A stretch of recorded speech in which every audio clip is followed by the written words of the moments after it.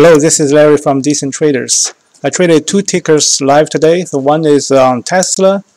The model was not working at the very beginning. I really should develop a new data, find a new data provider in addition to FinHub that give me the data, because FinHub has failed me 3 or more times these days. But it turns out it started working after 9:45 during my trading time zone. The model said the Tesla, the lowest point is going to be in the range of 15 minutes and 16 minutes. So basically, that's exactly the start of my trading zone. So that's the reason I took long here. And this time I made a button, which button is just like $1,000 for a very small size for me to feel the market. Because you have to get in so that you can feel the market. But if you don't have a position, the sentiment is not correct.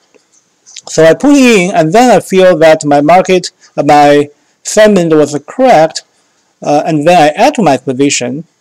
No, this is not at.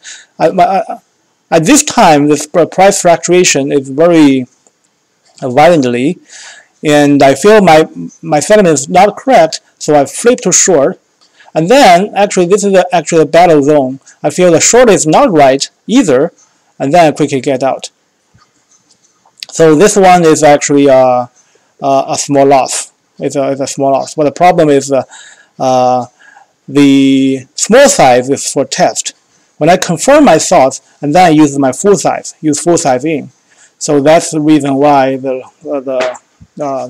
loss can be big if not stopped out very quickly.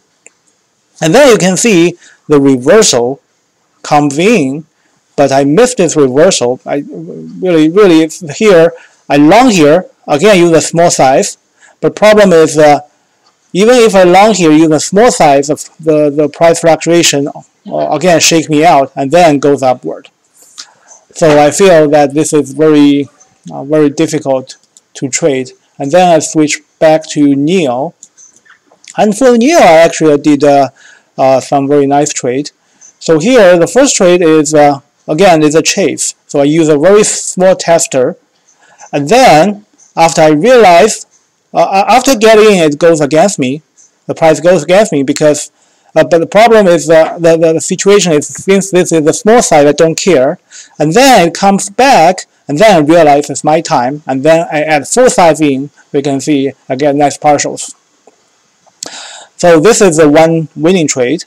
And then another trade is, after the drop, I long here. Again, use a very small size.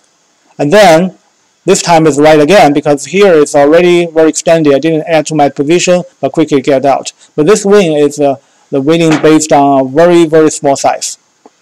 And then my last trade is a long here. This is, again, a small test size. Again, it's the chasing.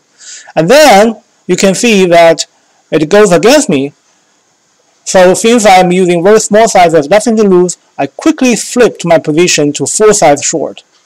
And then I get a few nice partials. The problem is that since this size is full, emotionally I cannot withstand too much losses. So I quickly get out here. So I missed this further drop. But overall, it is a green day.